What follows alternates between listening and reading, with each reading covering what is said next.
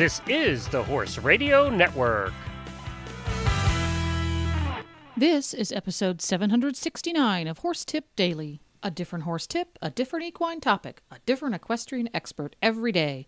Horse Tip Daily brings the world of equine knowledge to you, one day at a time. Today's tip is brought to you by EquestrianCollections.com.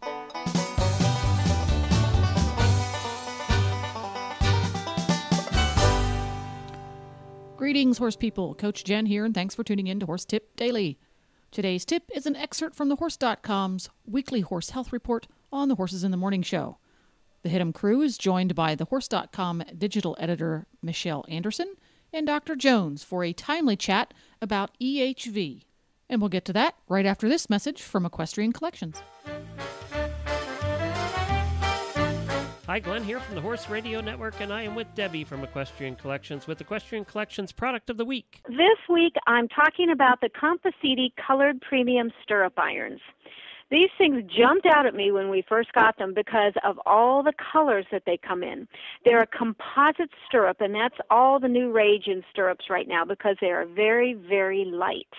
I think the eventers would particularly like this stirrup because it is so light and because of all the colors. It comes in two sizes, 4-inch and 4 3/4, and the colors are like royal blue, bright green, lime green, yellow, orange, pink, light blue, all those kind of colors that you can match your outfits, or if you're an eventer, you can match the outfit that you wear when you compete. We also sell the stirrup the fillings on the bottom of the stirrup separately so that you don't always have to have the same color. I have a pair of these, and what I liked about them besides the color was the fact that they were very, very light. You felt like it just felt really good. You can run the stirrups up, and you're not going to mess up your saddle at all with those. They're just really nice composite stirrups in very bright colors. I think they're a real fun item to get and a real fun gift to give. And for the price under $30, you can't beat that. You could have one of every color. Well, exactly. My colors are royal blue for one horse and orange for the other, so I intend to get the orange ones and the blue ones. There you go. Well, you can find them at EquestrianCollections.com. Just search for colored stirrups, and they'll come up.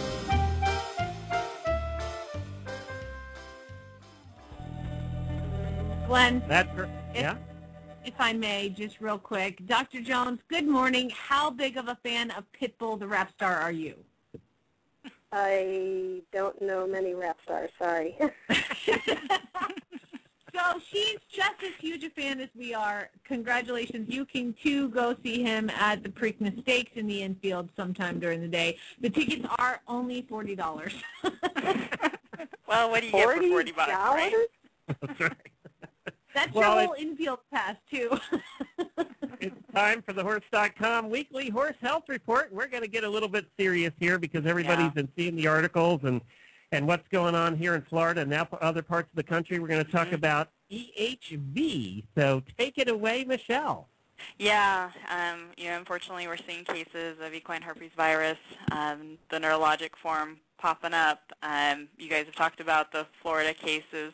On Friday, our news editor was out, so I was helping run news, and so I got to chase that story. Lots of waiting for official information. Dr. Jones and I talked on Friday because she's down there in Florida. But that horse, the last report is that the horse is stable. There's a bunch of farms that are quarantined currently to help prevent the spread because of horses that were potentially exposed to this horse. But it looks like things down in Florida are under control. There were some horses also late last week exposed up in New Jersey, and there were 2 farms that were quarantined because of exposure up there. And then this morning we have the new news that 2 horses have been euthanized in Utah after being confirmed with EHV1. Oh, wow. The neurologic form, there's 3 horses that are showing clinical signs but haven't yet been confirmed. Those horses all seem to have a relationship to the Cache County Fairgrounds in Utah, horses being ridden or exercised there during the past week. So that they've closed down that facility, trying to get this under control and see who else has potentially been exposed. So anytime horses are being euthanized, it's a scary thing for us. So we have Dr. Jones here to tell us a little bit about this disease, a refresher. I think it's good to remember what it is and then also how to protect our horses. So good morning, Dr. Jones. Good morning. I'm so sorry to have this discussion, but as we move horses around more readily with trailers and airplanes and such, this becomes a bit more of a disease we need to be cognizant of, because the horse-to-horse communication, the contamination of going nose-to-nose in trailers and, airplanes even, stuff like that. So we're going to encounter this more than we have in the past because horses are moving around a bit more. It's easier to move them. Yeah. So let's start out. Can you explain to us a little bit about what equine herpes virus is?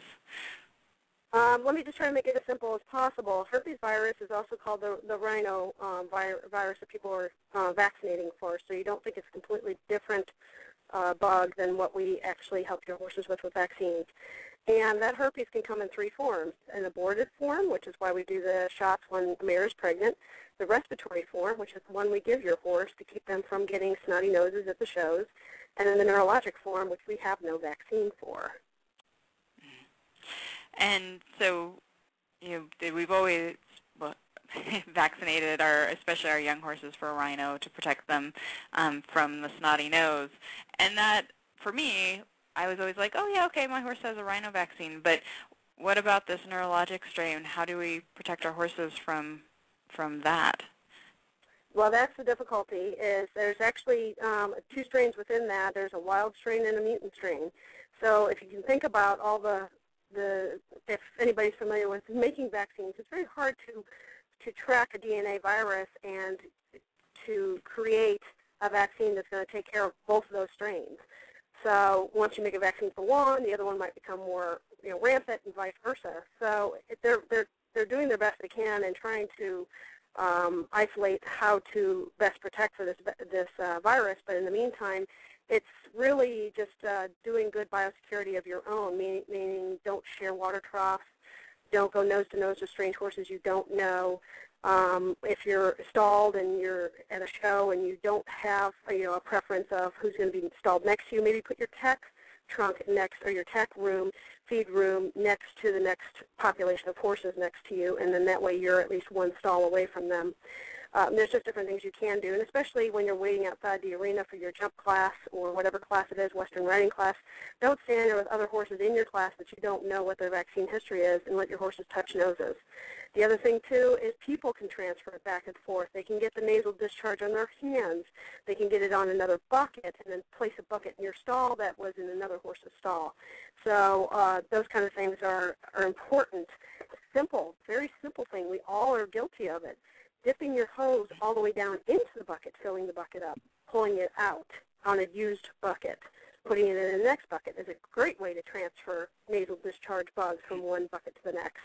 Yeah, and how many shows have you been at where you have one hose that is feeding, 2/10 of horses and everyone's stretching it down the aisleway? So yeah. Absolutely, absolutely. I mean, there's so many different ways to do it besides just a horse coughing or sneezing. And again, we've had this discussion. Their nasal passage snot can travel, and cough can travel up to 35 feet.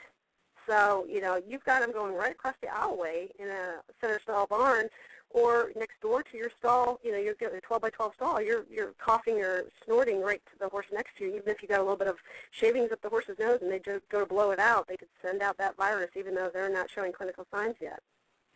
So with those clinical signs, in the neurologic form, what are we seeing? What does that mean when we say neurologic form? Well, usually they all come with a fever, so it's kind of the easiest thing to pick up on is a horse won't eat, they're lethargic, that kind of thing, check the temp. And I tell my clients time and time again, your best protection in your first aid kit is a thermometer. Always, always, always carry a thermometer.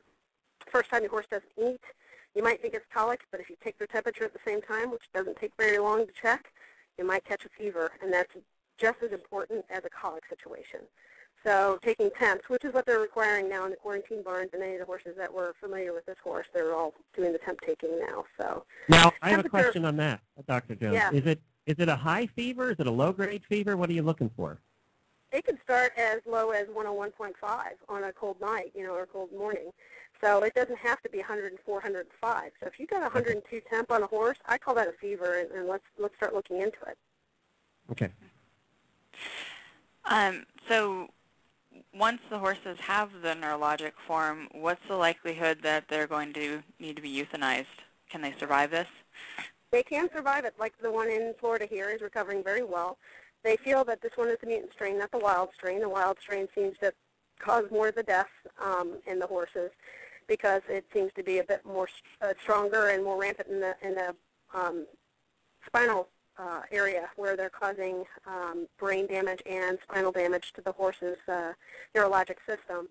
But you really have to just focus on anything neurologic is decreasing pressure in the spinal cord and the brain, and any inflammatories that cross into the blood-brain barrier, which is steroid, dexamethasone, any kind of a diuretic to pull the fluid out of that area to kind of take the pressure off because it increases fluid and causes pressure on that area. Increasing blood flow, so they may go on fluids because they're starting to get dehydrated because they're not drinking, they're febrile, and you want to make sure that things are circulating well to remove the virus. So it's basically just doing your stabilization of the animal, making sure that all their vitals are working just well. Okay. And so for everyone listening who may be in these areas where we've seen some neurologic EHV1, what would be your top recommendations to them? Do they need to stay home and hole up, or can they safely travel with their horses? Well, just know who you're traveling with. So if you're going on a commercial hauler, you take a higher risk. And if you're going by yourselves with your farm, just stay with your farm. You can tie to the side of your trailer. You can get a barn that's solely for your farm. And it's, of course, these places that have these horses have quarantine requirements. And within those quarantined areas, only certain people are allowed in there, and those people stay in there, and as they leave, they have to go through dip buckets, change of clothes, so that they aren't transferring what's in that quarantine area outside. And that's very well taken care of by each state health department, and they control that very, very well. Here in Florida, they have tracked down how many horses came in communication with this first horse. They're following those. We have up to 9 farms that are quarantined right now in the state of Florida.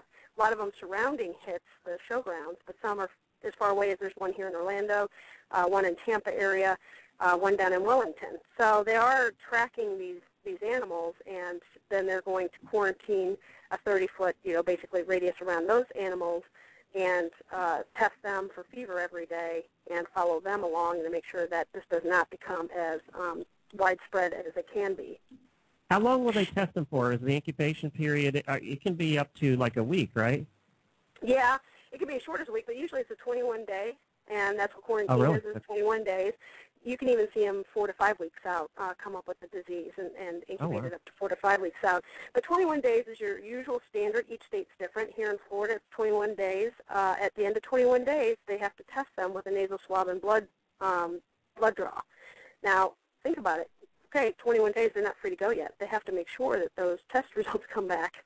So really, those test results take about 48 hours to run at state-accredited labs. And so you're really in jail, per se, for 23 days. You're quarantined for about 23 days until you get the release of the okay to go. I have to say there's the one thing, because I've been with the horse for just more than a year now, and the one thing after I took this job that I changed in my own horse management is that not letting my horse go nose to nose with other horses when I'm out in public, because it's so easy. You go to the lesson barn, you're chatting with your friends, the horses start rubbing noses and squealing, and everyone thinks it's kind of funny and cute. And I no longer do that. I have one of my horses is especially a social butterfly. He's very sad because he doesn't get to meet everyone nose to nose, but I'm just not willing to take the risk. After hearing about all this scary stuff. Yeah, you're taking them to an environment that's stressful, believe it or not. It's off their farm. It's in a trailer ride, start, stop. All that stuff stresses out the horse. Even though he's a very sociable horse, he could be harboring that disease, or he could come against a horse who also hauled in, who doesn't handle hauling very well, start to stress, this is going to bring these viruses out a little bit more prevalent is when you stress the animals. So they can have them and then bring them out in a stressful situation, which is why we always see them at the showgrounds or at these events, because horses are under stress. You hardly ever hear about a herpes outbreak in a day-to-day farm that nobody ever leaves the farm. Yeah, So or even at trail rides. Yeah. So you have to think about the stressful situation of what your horse is going. Even though you say yours is a social butterfly, they are still stressed in a low-level way. There is another febrile case here in Florida that you'll probably hear about, and that one did test positive, but only has a fever and is not showing neurologic signs. But of course, it's part of the quarantine area, and they're just keeping track of the animals. Mm-hmm. So we on thehorse.com track things that are going on nationwide. So if people are looking for really solid information, look for it there. We are very, very careful about checking in with the state vets, getting accurate information. There were some questionable numbers on the Utah cases this morning. We went in, we verified it. It's all good information. So check thehorse.com. We'll have that information on there. We're always looking and talking to people to make sure that we have information out to the horse owners. And the University of Florida and the state vets last night had a discussion with the area horse owners in Marion County. There was a nice meeting they had last night at the extension office, and it was very helpful for those understanding, why there's this quarantine and why they're tracking the other horses and why they're quarantining the other farms. So your local people will probably have those. Yeah, and the officials do a great job of managing this stuff. It's a hard job. You guys have a hard job. So we have some articles on thehorse.com. There's one, it's 5 Things You Need to Know About EHV1. It's by our news editor, Erica Larson. Look for that. If you get on and just search 5 Things EHV1 in our top search bar. We also have a fact sheet if you want to print it out. Keep it in your barn. Do that. You go to free reports, and you can just search for EHV1 there, equine herpes virus. And then keep checking back for news, our Facebook page. We're going to keep everyone up to date on all of this. So thank you, Dr. Jones, for coming and talking about it. Thanks for helping me out on Friday when I was looking for information. Well, there you go. To listen to more of thehorse.com's tips, just go to horsetipdaily.com and go to the Experts drop-down menu on the left. If you love listening to the Horses in the Morning gang putting in their 2 cents on everything horse, you can tune in every weekday morning at horsesinthemorning.com. Don't forget to support our sponsors here on Horse Tip Daily because they make these podcasts possible. Today's podcast has been brought to you through the generous support of EquestrianCollections.com. Please stop by the Horse Tip Daily Facebook page and let us know what you think of the tips you hear on the show. It's also a great place to tell us about topics you'd like to hear us cover on the show. You can subscribe to all the great shows on the Horse Radio Network through iTunes or Zune and get your horse podcasts automatically downloaded to your iPod, Zune, or MP3 player. You can also listen to the shows right on Facebook. The player's right there every day. I'll be back again tomorrow with another new expert and a different horse tip. Until then, go ride your horse! The Horse Radio Network and the Horse Radio Network hosts are not responsible for statements of guests or their opinions. Use your own judgment when listening to the tips provided by the experts on Horse Tip Daily.